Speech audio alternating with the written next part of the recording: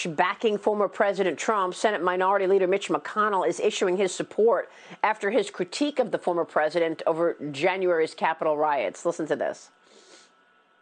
If the president was the party's nominee, would you support him? The nominee of the party? Absolutely. Joining me right now is former Trump 2020 campaign senior advisor Jason Miller. Jason, it is great to see you again. Thanks very much for being here. Do you think President Trump may be the nominee next time around? Well, I certainly hope so. There hasn't been any decision made yet, but my bias is pretty clear here. And I got to tell you, Maria, buckle up for Sunday. President Trump is back and better than ever. If you believe in the America First movement and what he's been trying to do over the last 4 years, I think you're going to like it. But if you're part of the swamp or big tech or big media or Joe Biden's radical left-wing mob, you're being put on notice. Well, look, I mean, this is the president's first major speaking event at the CPAC conference this Sunday since leaving office. So I know that there's going to be a high interest in seeing what he's going to discuss. Tell me about the contents of the talk as you know it. Is he going to talk about what he was able to accomplish? Because he certainly had fantastic policy successes. Is he going to comment on the Biden agenda? Or election 2020? What is it?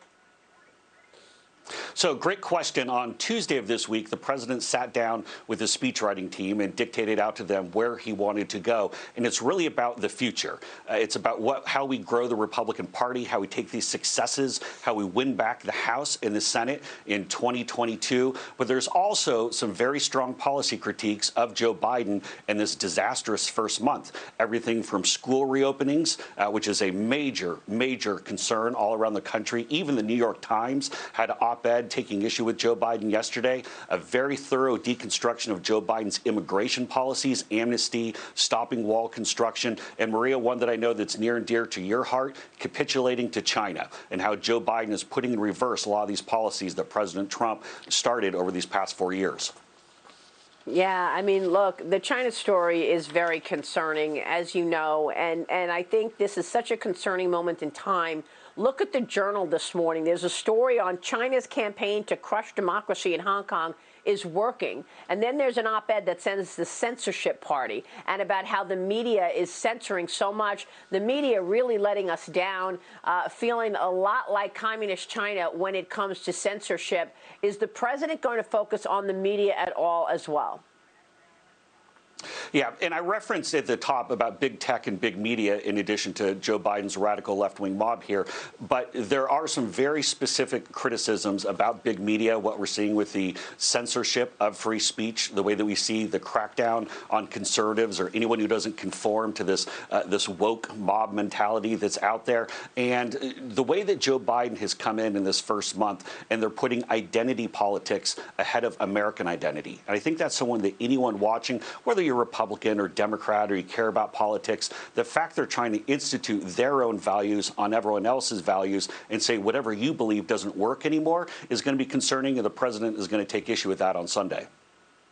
The President Trump tried to do a stimulus deal on the way out at the end of last year. Now we've got the Senate's chief parliamentarian ruling that the controversial $15 federal minimum wage should not be included in President Biden's COVID-19 relief bill. This move viewed as a major hit to the Democrat-backed plan. But, Jason, you just heard my interview with Congressman Lance Gooden. It's actually 9% of this $1.9 trillion that is COVID-related. I don't know how Congress gets away with this. $1.9 trillion is going to mean a total of $5.3 trillion in money thrown at this economy in a year. And only 9% of this has to do with COVID. You've got $300 million in the arts and humanities endowments, $200 million for museums and libraries. You've got a Silicon Valley transit expansion, another $100 million in family planning funding. How is it possible that Nancy Pelosi gets all this stuff rammed through a bill that she's calling COVID relief? Because the only thing they care about is growing government and taking care of all the other swamp monsters that are inside the Beltway. You know, one of the things in there, Maria, that you so smartly pointed out is the fact that what this is supposed to be going for, which is COVID relief, making sure that we get the vaccine distributed, making sure that we're helping people with this bridge until we have the economy back up at 100%. That's such a minor portion. There's so much waste and so many things put in here. You know, on Sunday, President Trump will go and talk a bit about the efforts that the administration had and the successes, I would say, with vaccine distribution, the fact that we're up to 1 million doses a day that were being distributed when President Trump left office. And as we saw Admiral Giroir mention yesterday, he's absolutely fed up with the Biden administration saying that they had nothing when they came in because President Trump had us on the path to success with Operation Warp Speed. So you're going to, again, like I said, if you're a member of big tech or big media or the swamp monsters like Nancy Pelosi, you might not want to tune in on Sunday. Everybody else, make sure to turn on the TV.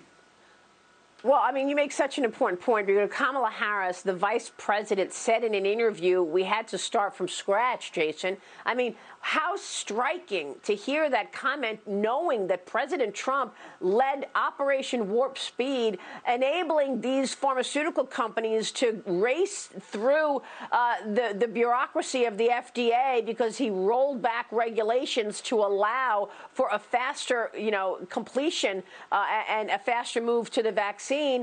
Do you see President Trump as the head of the Republican Party? Because after what we've all seen, the impeachment trial, we saw the divisions within the GOP. You just heard from Mitch McConnell sitting there with Bret Baier last night. But look at Liz Cheney. Liz Cheney continues to say President Trump should not be in the party. And then you've got others who say absolutely he should be. So what's your take in terms of the unity in this party and how much of it believes President Trump is their leader?